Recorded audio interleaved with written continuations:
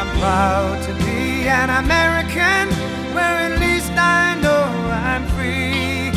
And I won't forget the men who died, who gave that right to me. And I gladly stand up next to you and defend her still today.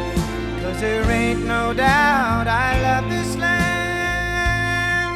God bless the USA. Good evening, ladies and gentlemen. Welcome to another edition of the Volpe Report. I'm your host, Domenic Volpe, and tonight our special guest is Jeanne Blum, the executive director of the, well, we'll call it CHOP, which is the Caring of Homeless for Peekskill, and also the director for the Jeanne House. So welcome, Jeanne, to the show. Thanks, Domenic, for having me. There you go. Well, let's start out with explain to our viewers what exactly is CHOP. Okay, CHOP is a not-for-profit organization that was formed in 1988, and for those viewers out there, CHOP stands for Caring for the Homeless of Peekskill, and we were formed in 1988, so we just passed our 20th anniversary. We have 3 programs. We started out as the Jeanne House. That's our first, main major program. The Jeanne House is a homeless shelter that houses single homeless male and female adult individuals. Right. We've been around for 20 years. We also recently have started another program called the Sunny Donut Free Breakfast Program that started in 2000, and that program serves over 600 breakfasts each month to anybody who needs a good, healthy start to the day, a good breakfast. And we also are starting a food pantry, which we really want to push this really big effort to do a choice food pantry, very structured, and with a regular distribution in the city of Peekskill, which does not exist currently. Sure, because right now I think the closest one is actually in Putnam Valley. I believe there's one that we've heard of, but really there is the fact is that there is a need for one right now because of economic times or whatever the case may be, where families or individuals are in need of this right now. Absolutely.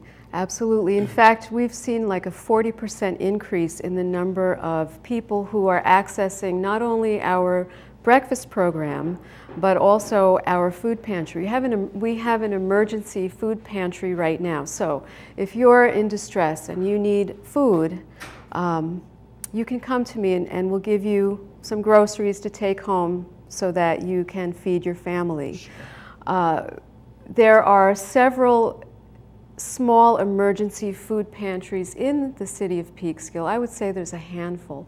But what I'm talking about, this program that we really want to build, is a very structured, large, more on a regular basis, versus on a like random people type would of thing. register Right. to get food.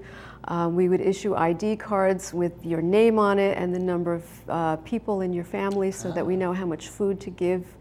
And this is a huge community-wide effort where I'm really calling upon support from everybody in the community, from the business community, the civic organizations, and the faith-based communities, to get everybody together on a committee to help us get this food pantry up and running. Sure. Let's go back then. Let's start with, even though you said it's CHOP, which is the Caring for the Homeless of Peekskill, it's not just Peekskill though. You have residents that come from, let's say, Cortland or Yorktown or Ossining.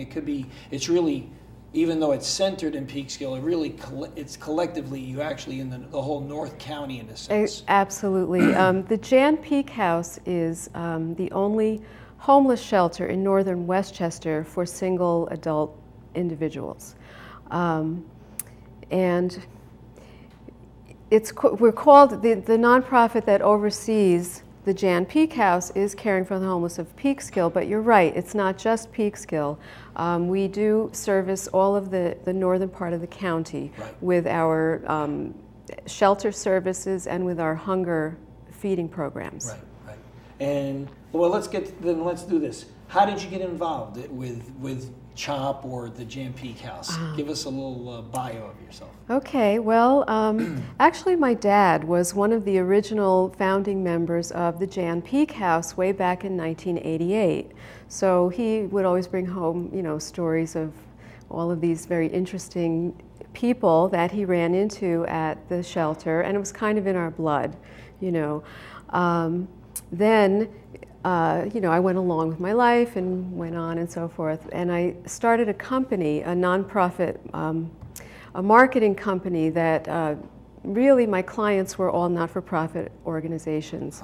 And what we did was branding strategies and to get the word out for, you know, nonprofit organizations. And I wanted to really, I remembered the Jeanne Peak House all the time. It was always in the back of my mind.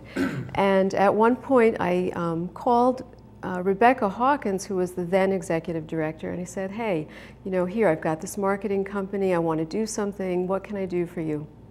And at that time she was just starting the Sunny Donut breakfast program. And well, actually it was the breakfast program, and she said, I need to launch this breakfast program. So I said, okay, we'll market it. So we named it, we did all the PR for it, and you know, the rest was history. I sort of kept in contact with Jeanne Peak from then on. So how many years outside the Jeanne Peak House, how long has the breakfast program been underway? Since 2000. Since 2000. Yes. So the Jeanne Peak House came first.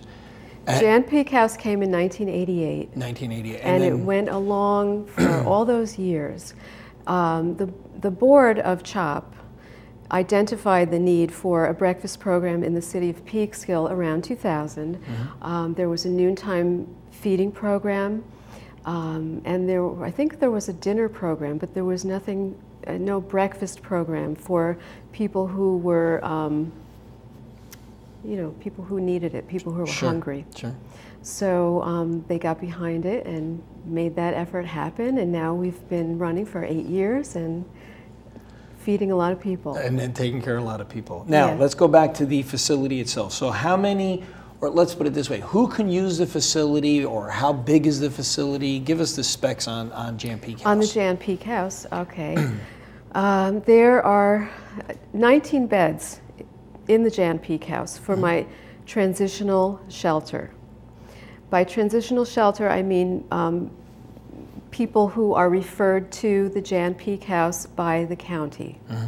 They're mandated to come there.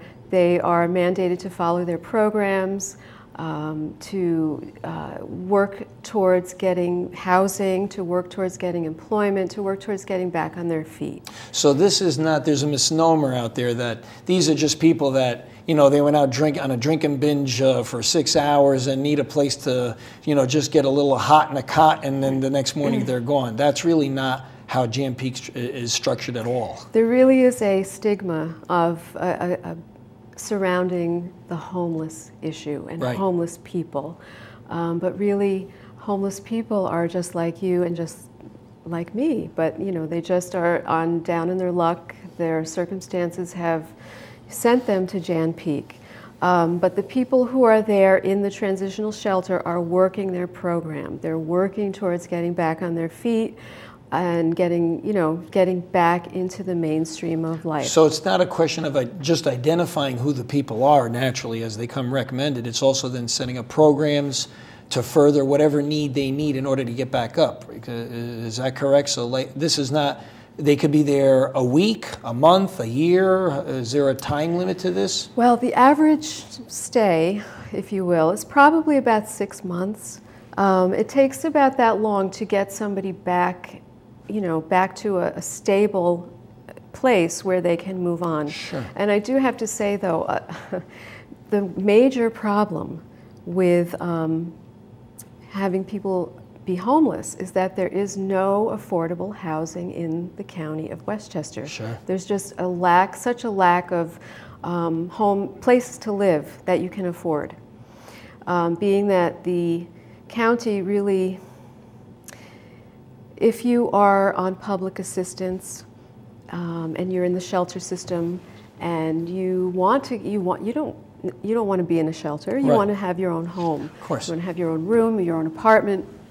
but the county will only pay, I think, around $400 a month.